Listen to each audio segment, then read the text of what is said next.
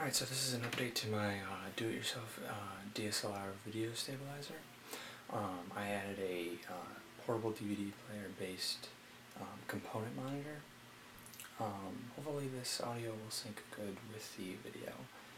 Sorry for the quality in advance because I was using my iPhone and a Nikon Coolpix among some other cameras to shoot it, since obviously the best camera was mounted on my stabilizer.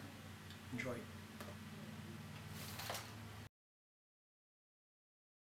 The audio with my iPhone seemed to screw up upon import, so I am just doing a voiceover.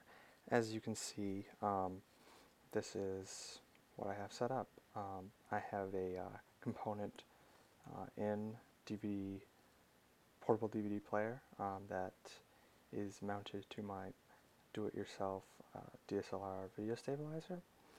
The quality is not that great, but it is nice to have a larger monitor. Just sort of displaying that here. And I will most likely be using this for in-car shots with my upcoming short film that I'm producing, which is coming together quite nicely.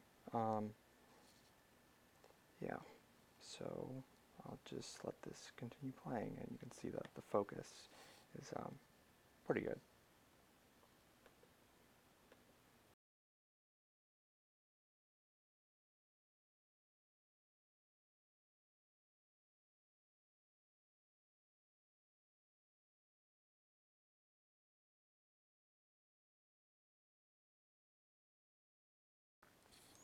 Alright, so hopefully this is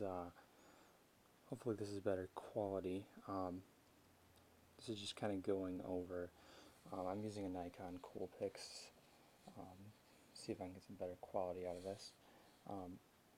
Biggest restriction is it needs the power adapter for the car, but I guess that's kind of useful since I'll be doing some car shots. No idea on external power rigs, but I will look into that.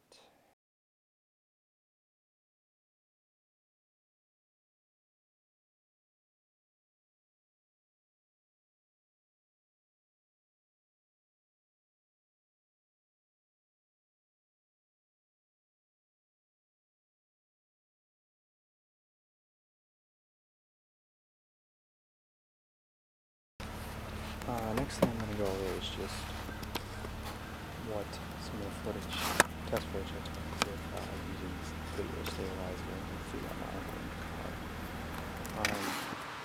It's really probably not the best footage because, as you could tell from the previous video, it wasn't fully attached to the monitor, and so I was sort of juggling all these cords and whatnot.